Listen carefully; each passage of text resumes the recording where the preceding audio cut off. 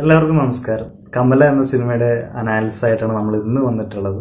രഞ്ജിത് ശങ്കറാണ് ഈ സിനിമ സംവിധാനം ചെയ്തിരിക്കുന്നത്. അതുപോലെ അജു വർഗീസാണ് പ്രധാന കഥാപാത്രത്തെ അവതരിപ്പിച്ചിട്ടുള്ളത്. ഇതിലെ നായിക ഒരു ബംഗാളി ആർട്ടിസ്റ്റാണ്. അജു വർഗീസും ഈ നായികയും നല്ല രീതിയിൽ അവരുടെ കഥാപാത്രങ്ങളൊക്കെ ഭംഗിയായിട്ട് അവതരിപ്പിച്ചിട്ടുണ്ട്. പക്ഷെ നായികയുടെ ഡബ്ബിങ് അതുപോലെ ലിപ്സിംഗ് ഒക്കെ ചില സ്ഥലങ്ങളിൽ ചെറിയ കല്ലുകടി തോന്നി. എന്നാലും മൊത്തത്തിൽ ആ നായികയുടെ കഥാപാത്ര ആർട്ടിസ്റ്റ് നന്നായിട്ട് ചെയ്തിട്ടുണ്ട്.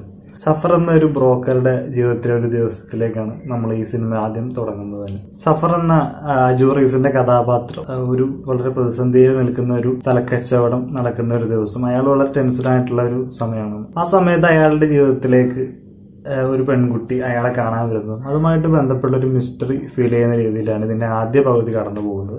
ആദ്യ പകുതിയിലെ ക്യാമറയും അതുപോലെ BGM എല്ലാം ആ കമല എന്ന കഥാപാത്രം ഒളിപ്പിച്ചൊരു നിഗൂഢത പ്രേക്ഷകർക്ക് മനസ്സിലാവുന്ന രീതിയിലാണ്. ആദ്യ പകുതി ക്രമേണ സ്ലോ ആയിട്ടാണ് കഥ പറഞ്ഞു പോകുന്നത്. എങ്കിലും പ്രേക്ഷകരെ എൻഗേജിംഗ് ആയിട്ട് നിർത്താനുള്ള ഒരു ഫാക്ടറി ഫസ്റ്റ് ഹാഫിൽ ഉണ്ടായിരുന്നു. കഥയുമായിട്ട് ബന്ധമൊന്നുമില്ലെങ്കിലും ഈ ഫസ്റ്റ് ഹാഫിൽ ആദിവാസികളുടെ പ്രശ്നങ്ങളും അവരെ ചൂഷണം ചെയ്യുന്ന ആളുകളെ പറ്റിയൊക്കെ സിനിമ ചർച്ച ചെയ്തു പോരുന്നുണ്ട്. അതുകൊണ്ട് ആദ്യ പകുതി മെച്ചപ്പെട്ട സിനിമ അനുഭവം തന്നെയായിരുന്നു. അതുകൊണ്ട് തന്നെ ആദ്യ പകുതി അവസാനിക്കുമ്പോൾ സെക്കൻഡ് ഹാഫിലേക്ക് നമുക്ക് ട്വിസ്റ്റുകളും അതുപോലെ എക്സൈറ്റിംഗ് ആയിട്ടുള്ള എന്തെങ്കിലും എലമെന്റുകളും ഉണ്ടാകുമെന്ന് പ്രതീക്ഷ നൽകിക്കൊണ്ടാണ് ആദ്യ പകുതി അവസാനിക്കുന്നത്. എന്നാൽ രണ്ടാം പകുതിയിലേക്ക് കടന്ന സമയത്ത് ഈ സിനിമ നമ്മൾ ആദ്യ പകുതിയിൽ പ്രതീക്ഷിച്ച പോലെ ഒരു വൗ ഫാക്ടറോ അല്ല എക്സൈറ്റിംഗ് ആയിട്ടുള്ള ട്വിസ്റ്റുകളോ അങ്ങനെ ഒന്നും ഉണ്ടായില്ല. കമല എന്ന കഥാപാത്രത്തിന്റെ ഫ്ലാഷ് ബാക്കും അതുമായിട്ട് ബന്ധപ്പെട്ടുള്ള കാര്യങ്ങളും ഒരുപാട് ക്ലീഷയായിട്ട് എനിക്ക് തോന്നി. 90കളിലും 2000ത്തിന്റെ ആദ്യ വർഷങ്ങളിലൊക്കെ നമ്മൾ ഒരുപാട് സിനിമകളിൽ കണ്ട് മറന്ന ചില ഫ്ലാഷ് ബാക്കുകളുമായിട്ട് ഇത് എനിക്ക് സാമ്യം തോന്നി. അനൂപനെ അവതരിപ്പിച്ച കഥാപാത്രം അതായത് ഒരു അബ്ദുൽ കലാമിന്റെ ലെവലില് ഉള്ള ആളെന്നൊക്കെയാണ് സിനിമയിൽ തന്നെ പറയുന്നത്. പക്ഷെ ഇയാള് തന്റെ ശരീരത്തിൽ നിന്നും ഒരു ബോട്ടില് ആസിഡ്, അതെന്ത് ആസിഡാണെന്നൊന്നും സിനിമയിൽ ഡീറ്റെയിൽ ആയിട്ട് കാണിക്കണില്ല. അയാള് സ്വന്തം ശരീരത്തിൽ നിന്ന് ഒരു ബോട്ടിൽ ആസിഡ് അയാൾ എടുത്ത് വീട്ടിൽ സൂക്ഷിക്കുകയാണ്.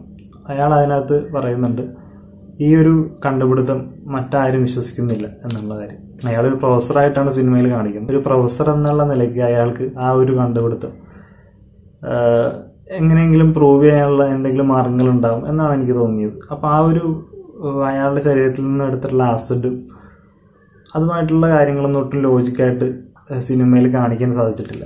കമല എന്ന കഥാപാത്രം പ്രതികാരം ചെയ്യാനായിട്ട് ആളുകളെ കൊല്ലാൻ തീരുമാനിക്കുമ്പോൾ ഈ ഒരു ആസിഡ് തന്നെയാണ് ഉപയോഗിക്കുന്നത്. ഈ ആസിഡ് മുഖത്തൊഴിച്ചിട്ടാണ് ഇവര് ഈ ഒരു കൊലപാതകങ്ങളൊക്കെ ചെയ്യുന്നത്. അപ്പോഴും ഫോറൻസിക് റിപ്പോർട്ടിലും ഇതൊരു പ്രത്യേക രാസ സംയുക്തം അല്ലെങ്കിൽ രാസപദാർത്ഥം എന്നുള്ളതാണ് കാണിക്കുന്നത്. അപ്പോൾ ആ ആസിഡുമായിട്ട് ബന്ധപ്പെട്ടുള്ള കാര്യങ്ങളൊക്കെ ഒട്ടും ഡീറ്റെയിലിംഗ് ആയിട്ട് പ്രേക്ഷകർക്ക് കൺവിൻസിംഗ് ആയിട്ടുള്ള രീതിയിൽ കാണിക്കാൻ ഈ സിനിമയ്ക്ക് സാധിച്ചിട്ടില്ല എന്നുള്ളതാണ് എനിക്ക് തോന്നുന്നത്. ചിലപ്പോൾ അങ്ങനെ ഒരു ഹ്യൂമൻ ബോഡിയിൽ നിന്ന് നമുക്ക് ജീവിച്ചിരിക്കുമ്പോൾ തന്നെ ഒരാൾക്ക് ആസിഡൊക്കെ എടുക്കാൻ പറ്റുമായിരിക്കാം. പക്ഷെ അത് സിനിമയിൽ കാണിക്കുന്ന സമയത്ത് പ്രേക്ഷകർക്ക് വിശ്വസനീയമായ രീതിയിൽ അവതരിപ്പിക്കാൻ സിനിമയ്ക്ക് സാധിച്ചിട്ടില്ല. മേനോൻ അവതരിപ്പിച്ച അഗസ്ത്യ എന്ന കഥാപാത്രം, അതായത് ഭരണകൂടത്തിന്റെ ചില തെറ്റുകൾക്കെതിരെ ന്യായത്തിന്റെ പക്ഷത്ത് നിന്ന് പോരാടുന്ന അഗസ്ത്യ എന്ന കഥാപാത്രം ഒരുപാട് സിനിമകളിൽ ഉള്ള ഒരു സ്റ്റീരിയോ ടൈപ്പ് കഥാപാത്രമായിട്ടാണ് തോന്നിയത്. അതുകൊണ്ട് തന്നെ ഫസ്റ്റ് ഹാഫിൽ ഉണ്ടാക്കിയെടുത്തൊരു ആംബിയൻസ്, ഒരു ത്രില്ലിംഗ് എലമെന്റ് സെക്കൻഡ് ഹാഫിലായ സമയം ക്ലീഷ ആയിട്ടുള്ള ഫ്ലാഷ് ബാക്കുകൾ, അതുപോലെ ലോജിക് ഇല്ലാത്ത കൊലപാതക രംഗങ്ങളും ഒട്ടും ത്രില്ലടിപ്പിക്കാത്ത കൊലപാതക രീതികളും കൊണ്ട് പ്രേക്ഷകരെ മടുപ്പിക്കുന്ന ഒരു ബിലോ ആവറേജ് സിനിമ അനുഭവം ആണ് പ്രേക്ഷകർക്ക് സമ്മാനിക്കുന്നത്. ഈ സിനിമയിൽ ജയസൂര്യയുടെ പഴയ ക്ലാസ്മേറ്റിന്റെ കഥാപാത്രം അവതരിപ്പിക്കുന്നത് മാതൃഭൂമി ന്യൂസിലെ റീഡറായിട്ടുള്ള ശ്രീജയാണ്. ഇവ ഈ ഒരു റോള് ഒരു മിസ്കാസ്റ്റിംഗ് ആയിട്ട് തന്നെയാണ് എനിക്ക് തോന്നിയത്. കാരണം ഇവരുടെ ഒരു ഡയലോഗ് ഡെലിവറി ഒക്കെ ശരിക്കും വാർത്ത വായിക്കുന്ന ആ ഒരു സ്റ്റൈലിലായിരുന്നു. വേറൊരു ആർട്ടിസ്റ്റിനെ അതിൽ കാസ്റ്റ് ചെയ്യാം എന്നുള്ളതാണ് എനിക്ക് തോന്നിയത്.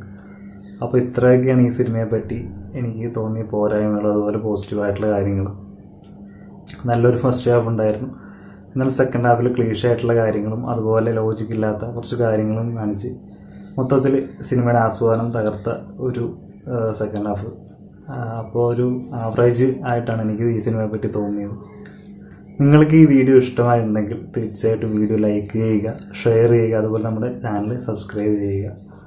സബ്സ്ക്രൈബ് ചെയ്ത ശേഷം ബെല്ലൈക്കൺ കൂടി എനേബിൾ ചെയ്ത് കഴിഞ്ഞിട്ടുണ്ടെങ്കിൽ നമ്മൾ പുതിയ വീഡിയോ അപ്ലോഡ് ചെയ്യുന്ന സമയത്ത് നിങ്ങൾക്ക് നോട്ടിഫിക്കേഷൻ ആയിട്ട് ലഭിക്കുന്നതായിരിക്കും.